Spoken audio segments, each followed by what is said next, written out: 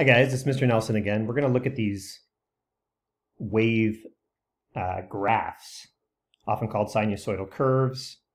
They represent simple harmonic motion.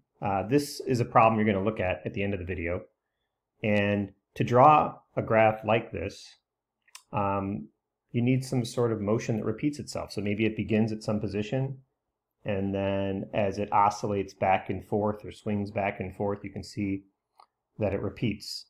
On any graph, the local maximum points are called crests. The minimum points are called troughs.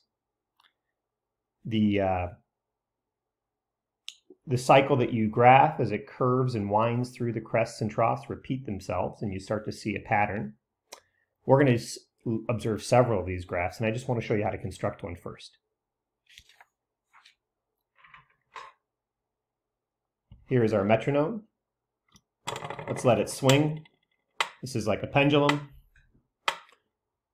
You did this warm-up problem earlier, and let's just say I've got a stopwatch and I want to know how much time it takes to complete a complete swing. Let's start at one maximum, comes back in about 2 seconds, 4 seconds, 6 seconds, 8 seconds, about 2 seconds a swing.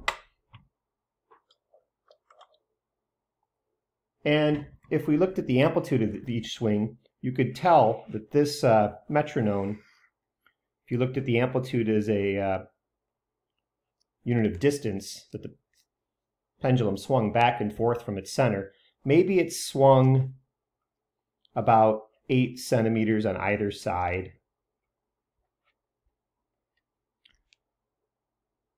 It took about 2 seconds to complete a swing, and then obviously another 2 seconds for its next swing.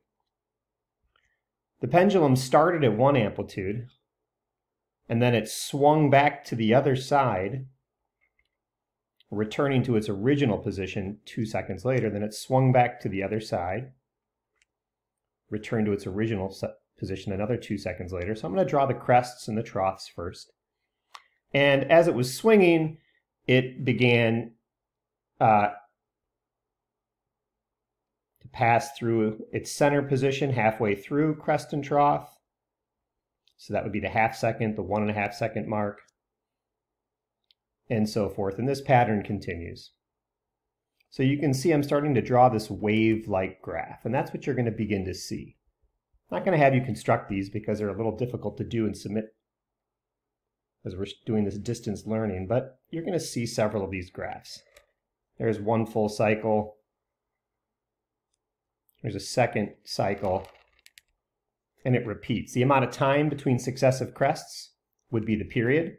In this case, that's about 2 seconds from crest to crest. You can see that's repeated. You could also judge the amount of time from successive troughs, from 1 second to 3 seconds. That's a period of 2 seconds as well. You can measure the amplitude as the vertical rise from the center to a crest. That's 8 centimeters. Or the distance, the vertical displacement down. So, it doesn't matter if it rises 8 or falls 8 centimeters. Either way, it's 8 centimeters. So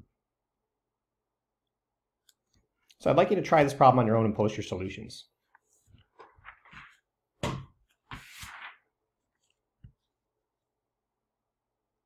The original problem, look at the graph, identify the amplitude, the period, the number of cycles that are being graphed on this display. Include your units, post, and I will respond.